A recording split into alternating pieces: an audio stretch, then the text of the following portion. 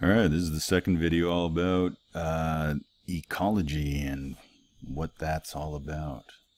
Last time we were just talking about really kind of the reasons behind why ecology is important, and also how it connects to all the other things we've been doing throughout Science 9.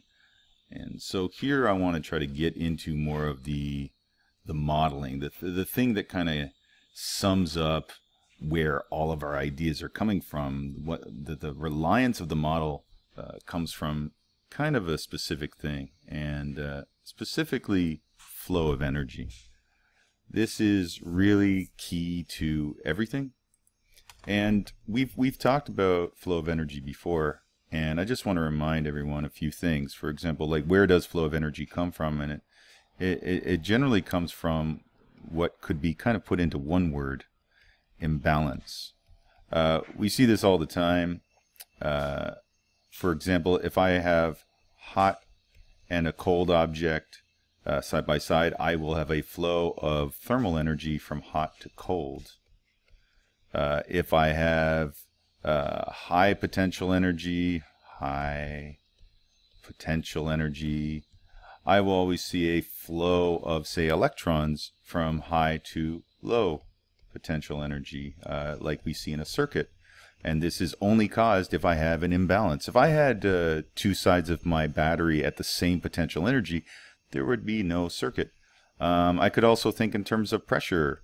The whole reason why you breathe, is because you may not realize this, whoops, is that, well, let's talk about that for a second. Low pressure. The whole reason you breathe, let's just think about that, is that you have lungs. Here's our little lungs. Whee! And then you basically, when you expand them by making them larger volumes, that suddenly creates a change in pressure from the outside air, and the inside air. And as a result, since this pressure is now, because it's all spread out more, I have less density of all the atoms of air inside my lungs. I therefore have a lower pressure, and therefore air will rush in to my lungs, because I always go from high pressure to low pressure. It's one of those interesting things that we don't think about, because most people, when they think about breathing, think it has something to do with some kind of, I don't know, sucking mechanism inside of our lungs. And it's not the case. All we're doing is changing pressure levels naturally with our body, and therefore causing an imbalance of two things, and therefore a flow of energy as a result. So flow of energy really comes from this idea of imbalance. It's key to what we're talking about. And so everything about the earth is involving a transformation or a movement, flow of energy across its surface, and this is where we're getting our life from. So what is initially causing that? We're going to get into that very shortly. Let's just remind ourselves what I had said in the last video, and this is that ecology is trying to model the entire ecosystem, and that will include two factors: biotic factors and abiotic factors. And that is quite simply as shown here, that we have things that are not living, in other words, things that are just purely made up of their chemical constituents, but they're not necessarily what we would call alive. So things like grass and the little kitty there, they would be considered alive for a variety of reasons. I'm not going to get into the details that have biologists determining whether something is alive or not, because that's actually one hell of a discussion on its own. So really all we're just simply saying is that we're trying to include everything. That's the only way to get a true ecological model, is that I need to include everything. So let's get into it a little bit. In order to really understand it, we also have to deal with several processes that are considered cyclic. And some of these you've already done. You already know about these. So when I say cyclic, what I mean is we have something that repeats. There's a few words for that. Sometimes you might hear the word periodic, but cyclic still works the same way. We're just simply saying that in some sense, all of these things I'm going to describe here start at some point. They go through a process in which they end up back where they started. That's really all I'm talking about. And this happens all over the place in the atmosphere, which is really just simply all of the air and other gaseous elements that are above us. And then we have the geosphere, which is all the rocky bits, the earth below us. The hydrosphere, of course, referring to our oceans and rivers. And the biosphere, which is the thing that really gets things a lot more complicated due to their the strange interactions they may have with each other. That's including, of course, all the plants, as well as all the animals and living creatures that exist on Earth. So all of these will involve some level of imbalance and flow of energy, all of them. And so the question is really, well, let's just get into it here.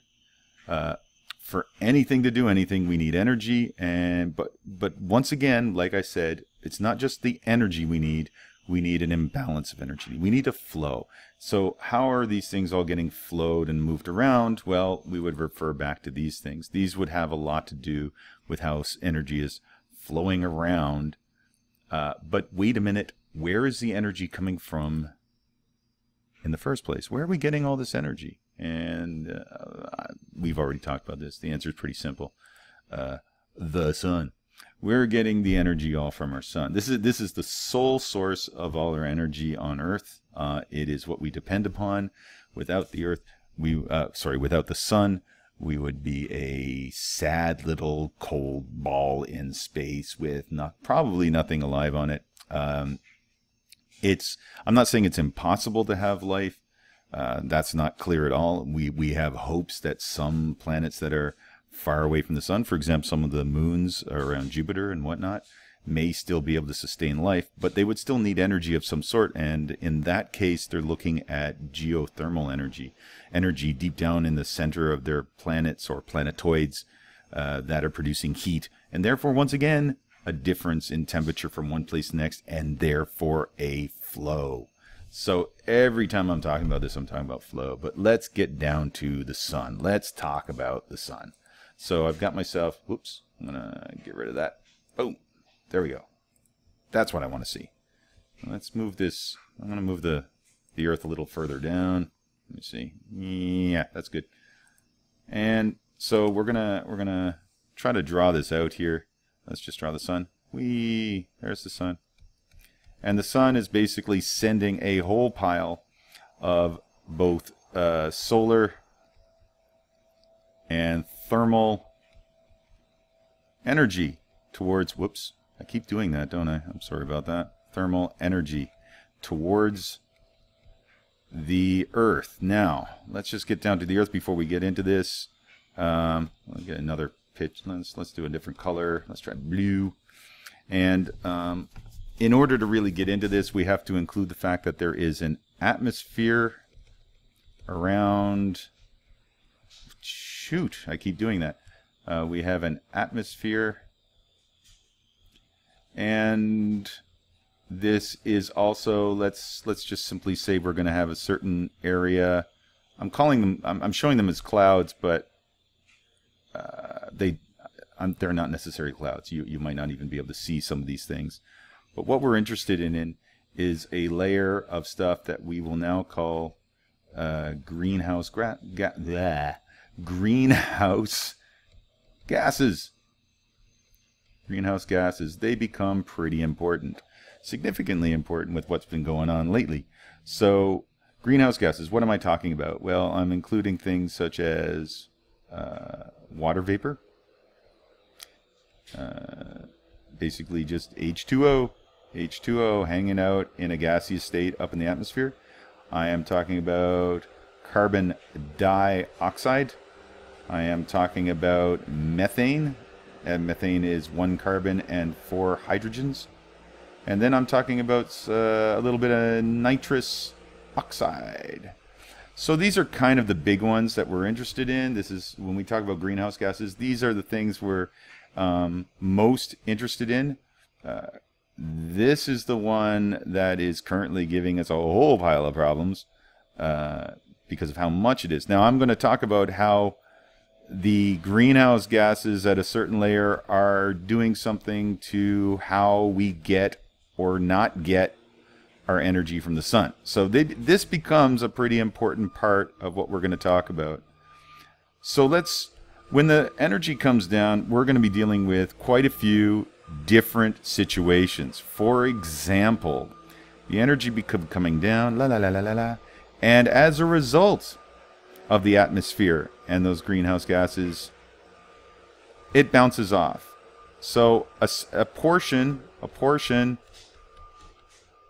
bounces off. In other words, we don't even get it. We don't even get that energy. Bounces off of atmosphere. And this is actually pretty important, because what we're looking at here is we are regulating. This is very important. We don't want all the energy. If we had all the energy coming up to us, we would actually end up heating up the earth at a terrific pace. And we don't want that. So we do actually want a certain portion of the sun's energy to bounce off. In fact, what we like is that not just some of the energy, but specific parts of the energy. In other words, there's parts of the sun's energy. There's a wide range of wavelengths of energy. And when I say wavelengths of energy, keep in mind when I'm talking about that, I'm saying that light comes at us in visible light, infrared light, radio waves. This all comes from the sun, every single wavelength. But at the same time, we also get things like X-rays, ultraviolet, and even a tiny bit of gamma.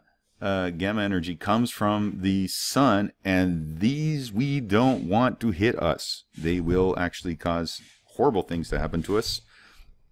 And so as a result, the atmosphere, thankfully, diverts or bounces off a lot of these dangerous wavelengths of light due to the size of their wavelength. And so what we would call high energy light actually goes away. So not only is it a regulation, but it's also keeping us regulation, and I don't know what would be the word, and keeping us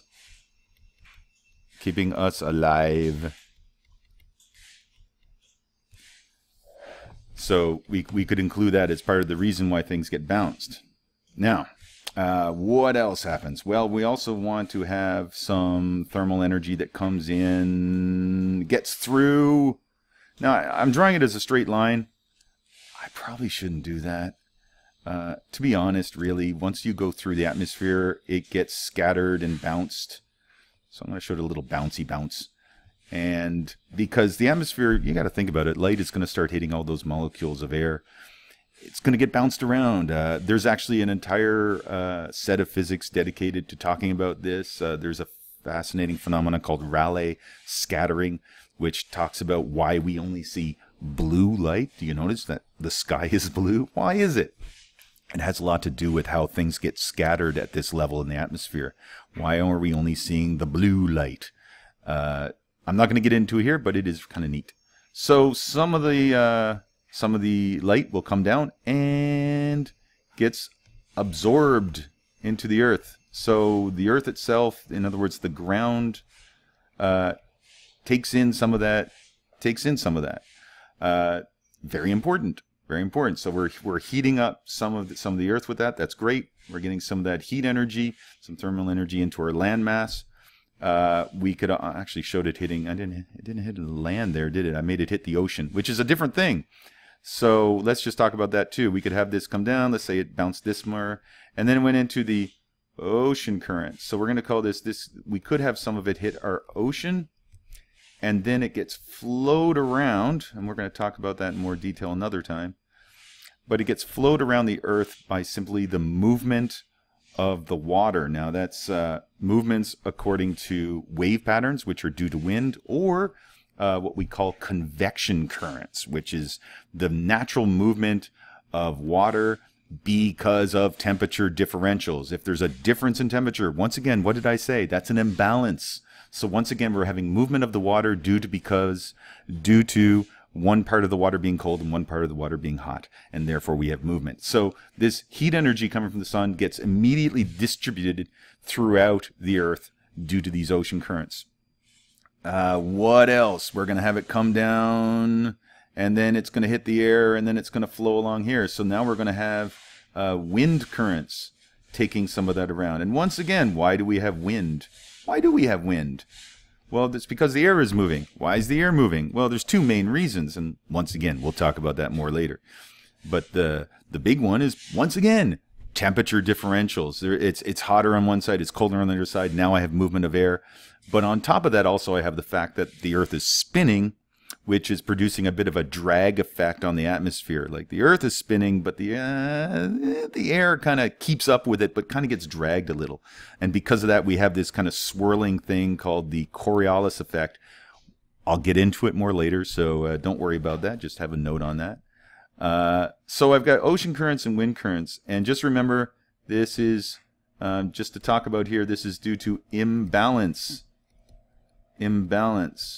of temperature. Mostly I'm talking about temperature here, which is causing movement. So this moves heat, but not just that, because the air isn't just air.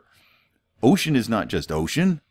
It's not just moving heat, it's moving all the stuff that's in it, which means I'm also moving heat plus, let's call them nutrients, but basically good stuff for things to have. Imagine this. Imagine if the Earth just simply, the sun came down, hit one spot and one spot only, and all the energy was on this one little like mountain top. And everything that was on the Earth, if it wanted energy, had to go get it. How much stuff do you think would be alive on the Earth if that was the case? Not much. We have everything to thank for the fact that things are moving around, constantly swirling around on the Earth, providing all parts of the Earth with some level of energy that can be taken in. So, yeah, keep that in mind. Now, I've not talked about one other thing here. I'm going to change my color because, of course, I want green. Because why do I want to talk about green? Because there's one big thing that I haven't talked about, which is really, yay, look at the trees. Because we are covered with trees. The Earth is covered. Oh, these are horrible trees. Here, a little bouncy one there. Yay, bouncy tree. And okay, I got a bunch of trees. Why am I talking about that? Because a whole bunch of the sun comes down and whoosh, now it's getting absorbed by trees. So let's just simply say this is absorbed. But that's not the big thing. It is not just simply absorbed. We have two things happening here. When sunlight is captured by trees, it is undergoing what's called you probably know this already, photosynthesis. But at the same time, we have two processes happening at the same time, and this one would be cellular, I'm going to need a lot of room for this one, respiration. You stop that. Respiration. So, when I talk about a plant taking in energy from the sun, what it's also doing is that it is making biomass. Biomass just means living stuff with some like amount of it. Trees get bigger. How are they doing that? They're getting the energy from the sun, and they're grabbing other chemicals from the earth, and they're growing more of themselves. And then things eat them, and then they live. And so the heart of all the things that we eat to survive is based upon the fact that plants take energy from the sun. That is the root of it all. So photosynthesis and cellular respiration is a really, really important thing that we have to deal with. By the way, there's a lot of construction going on outside my house. So if you hear a lot of beep, beep, beeping or anything like that, my apologies. Now, that's almost everything. I'm going to talk about photosynthesis and cellular respiration in great detail. But there is one other thing, and I'm gonna give it another color. That's because this one's the tricky one. This is the one's giving us a great big headache. It's colored a beautiful red. It's because we do have one problematic situation, and that's because there has been a large increase of this stuff in the atmosphere. In other words, we've increased the amount of greenhouse gases recently. Well, and by recently I mean in the last 100, 200 years. And this increase, particularly in CO2 in the atmosphere, because we like to burn the things that have all the carbon captured. Maybe I should get into that a little bit. let's talk about that for a moment. What exactly is, where is this thing coming from? A long time ago, before there were, let's say, creatures such as, and specifically, things like worms, detritus, creatures that ate dead stuff. We don't really think about this, but things that eat dead stuff and turn them back into chemicals and nutrients that other things can use is so important. Now imagine, if you will, way back a long time ago, millions and millions of years, hundreds of millions of years ago, the Earth, when it started out on land, the first things that were on the land were not creatures, but rather plants. In other words, enormous forests. When these forests were growing up and occasionally falling over, when they died and fell over, now you know what happens to a pile of wood that falls over in the forest. It rots. It rots. It falls apart and rots and gets broken down. Now, why is it doing that? Well, it's not doing that because it feels like it. It doesn't do it because that's naturally part of the process. Once the thing's dead and nothing's alive in it, it has no reason to do anything more. The fact is that there's creatures and things in the environment that actually break down stuff to turn it back into things that could be used again. But at the beginning of the time of the Earth, this stuff wasn't around. Nothing was breaking it down. So, if you will, you can picture millions and millions of years ago, you had a ton of forests covering the Earth and then falling over and then not going away. Picture that, not going away. Just a big pile of broken down forests and then stuff growing around them for a very, very long time. There's an enormous pile of stuff in the layers of rock underneath us that is made up of all this stuff. Now, a lot of this, we tend to talk about fossil fuels coming from fossils. In other words, fossils of like dinosaurs and stuff. But a lot of it also is because of the living stuff, such as plant life. And a lot of this comes from this point that we just got this huge layer of wood and forests that had fallen down. And due to photosynthesis, just so it's clear, photosynthesis and cellular respiration involve the capturing of carbon from the atmosphere. And trees have this wonderful little effect that what they do is they take carbon from the atmosphere and push back out oxygen. Yay for us, because that's what actually made the Earth livable for things like you and me. Before that, we probably wouldn't have been able to do anything on Earth because it wasn't really a livable atmosphere. But thanks to the green life that was basically taking the solar energy, transforming it into biomass, producing oxygen and capturing carbon, we got ourselves the atmosphere we have now. Now, as a result, that all got buried, and a significant amount of the carbon that was in the atmosphere was gone. But then, of course, a while ago, somebody started burning stuff and said, isn't that neat? I'm getting a whole bunch of energy that was captured inside this log or this piece of coal or this oil. And so we started burning everything, going, yay, we got all this really easy, accessible energy that we just have to dig up out of the ground. And then nothing wrong with that, right, guys? Yay! And we started burning everything. Now, as a result, sorry to say that as we started burning all this, we started bringing back all the carbon back into the atmosphere, particularly into the form of carbon dioxide.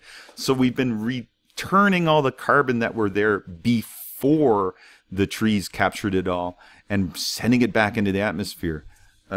So do yourself a favor and plant more trees. We really want them to do their job a lot more than what they're doing. We need more trees. Because the other thing that's happening, and here's the big problem, is that not only do we have more greenhouse gases now, in particular CO2, in the atmosphere, it is doing a funny thing because, like I said, some portion bounces off the atmosphere, but some of the light comes down and doesn't get absorbed like I showed here, but actually bounces.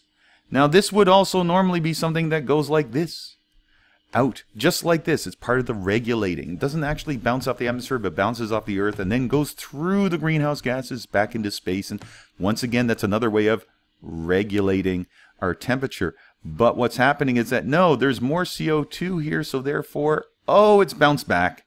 Oh, it's bouncing around. Oh, it's sticking around. And as a result, is starting to heat up the Earth.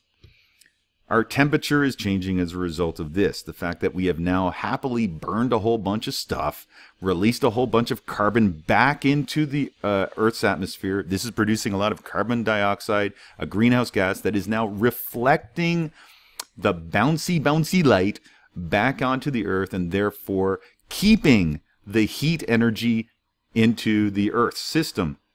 So we're getting an increase in temperature, and this is what we are saying is maybe not the best of things. Maybe not.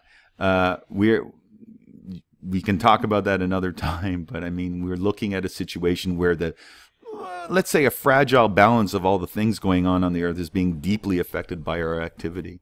And so we really do have to take pause and say, maybe we need to get some of that carbon back out of the atmosphere.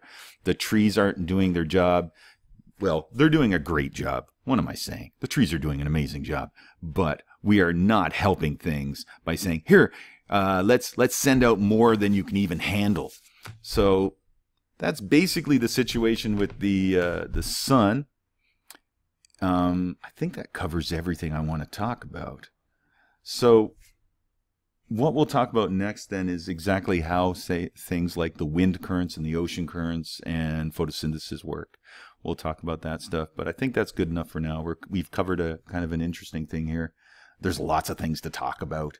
I highly suggest that you do a little research on some of these things, or look at the next videos, and I'll cover some of them again. Anyway, that should be it.